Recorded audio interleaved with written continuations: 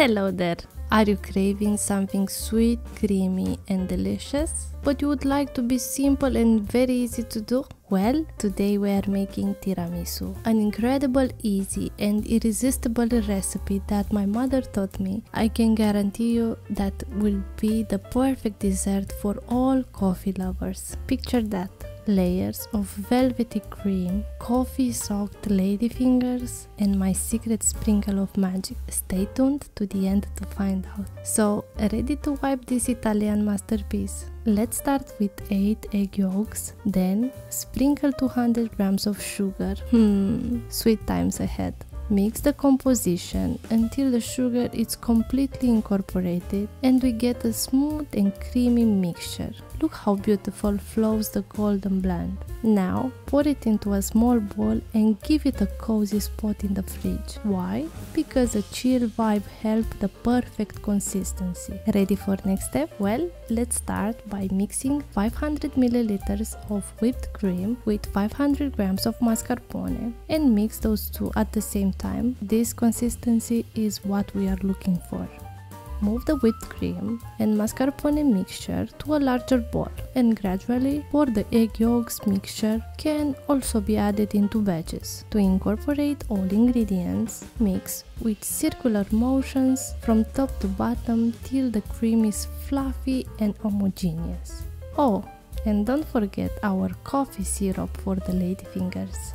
We need 500 milliliters of coffee syrup. For this syrup we need 3 espresso,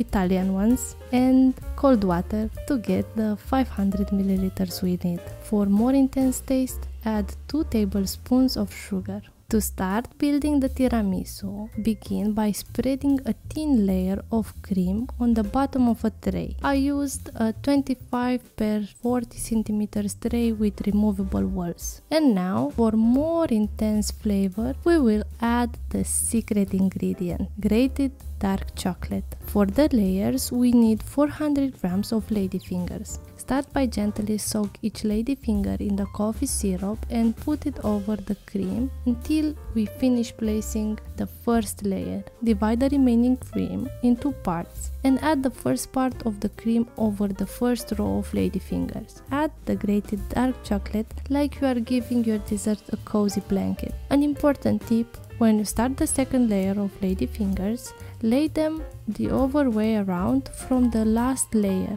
like a zigzagging. To create some magic, pour the remaining delicious cream on top and spread it evenly. Now, ready for the grand finale? Sprinkle some amazing cocoa over the last cream layer. This cocoa layer is the characteristic touch of an original Italian tiramisu. Now, pop the tiramisu in the fridge for minimum 4 hours or better yet, overnight. Trust me, the anticipation is so worth it. Ding ding ding! Time's up! Take your tiramisu out of the fridge and gently remove the tray edges. Now, feast your eyes on your creation. But wait, the experience isn't over. There's nothing like sharing the joy of tiramisu. So, snap a pic of your masterpiece and share it with us on comment section or via social media using the hashtag #SavrissimoTiramisu. And remember, if you are craving more culinary inspiration, don't forget to hit the subscribe button and ring the notification bell so you wouldn't miss a single delicious episode. Until next time, enjoy a good slice of tiramisu. See you soon!